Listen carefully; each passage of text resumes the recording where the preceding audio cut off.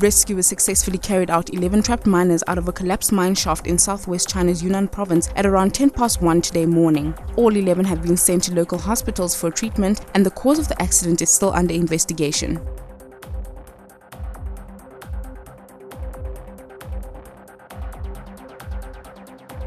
At least 13 people were killed yesterday when Somalia's Al-Shabaab Islamist group drove and left a car packed with explosives at the gate of a hotel. Al-Shabaab frequently launches bomb and gun attacks in the capital in its bid to topple Somalia's Western-backed government.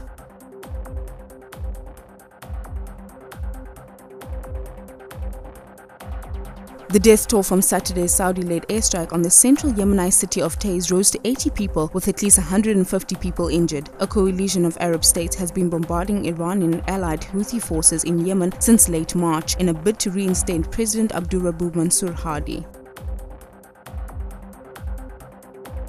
Persistent torrential downpours hit Beihai City, South China's Guangxi-Zhuang Autonomous Region, flooding streets and disrupting traffic. Vehicles and pedestrians had to wade through the flooded streets as local water draining staff hurried to discard accumulated water.